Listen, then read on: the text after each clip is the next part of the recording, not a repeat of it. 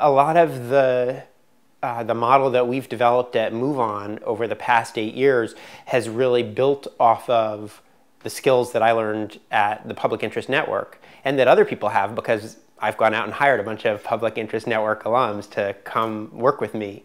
So we built a field organizing network. We weren't doing it in exactly the same way, the same exact approach that public interest network organizations do, but we were taking those skills, taking the training that we had, and saying, well, MoveOn, we use the internet as our sort of first line of outreach and our first line of communication with people, but we knew that that was limited, that we could do much more if we were not just emailing people and getting them to click a button on our website, but getting them to take action in their community. And our whole foundational approach to how to take people online and move them offline. And how to think about the online organizing is not just sending an email, but using email as a tool to organize people. All of that really comes for me from what I learned during my time at the Public Interest Network.